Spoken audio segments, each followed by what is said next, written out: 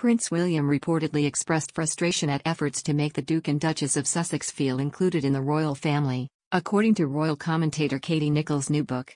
During their stint as working members of the royal family, the Duke and Duchess of Sussex were reportedly handed a role Prince William very much had his eye on.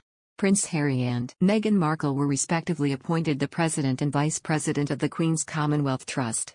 According to royal expert Katie Nicholl's book The New Royals, the decision was made in an effort to include the Duke and Duchess of Sussex as working royals, a move that ultimately frustrated Prince William. Speaking on the Mail's Palace Confidential, host Joe Elvin discussed the fresh revelations within the book. There is an interesting insight on the potential jealousy on William's part over roles for Meghan and Harry. What's that all about?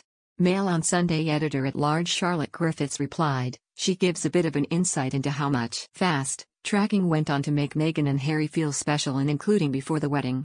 Including making them very senior in the Commonwealth Trust. Katie reports that this was a plum role that William quite fancied for himself. Ms. Griffiths highlighted particular formal efforts by the royal family to include Prince Harry and Meghan by dishing out new patronage opportunities ahead of their wedding in 2018. She said, I can imagine the frustration William must have been feeling given that they felt so left out. All these special measures were being put in place to make them feel really included, and yet they're so resentful that they weren't made to feel welcome. As Katie reports, things were being fast-tracked left, right and center, even things that William had his eye on. In reflection, Ms. Griffiths added, then again, in the end, he'll end up head of the Commonwealth anyway. The now Prince of Wales was suggested to have been disappointed in the decision to fast-track the Sussexes' involvement in working royal duties. The Queen's Commonwealth Trust was launched in 2018, in honor of the Queen's 92nd birthday, and held the patronage of the late monarch and her grandson Prince Harry.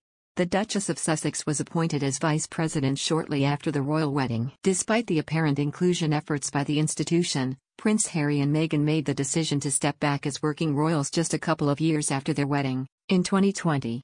Both the Duke and Duchess of Sussex have since retained their senior roles in the Commonwealth Trust, with the organization having released a statement confirming the couple remain in our circle of supporters.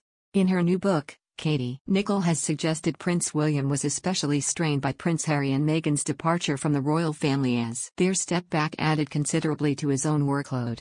Her book reads, it was William who felt Harry's departure most acutely because of the immediate repercussions on his own life. Friends of his say one of the reasons he won't forgive Harry is due to the consequence of Megxit for Kate and their children. The Cambridges now have a significantly increased royal workload while trying to raise their young family.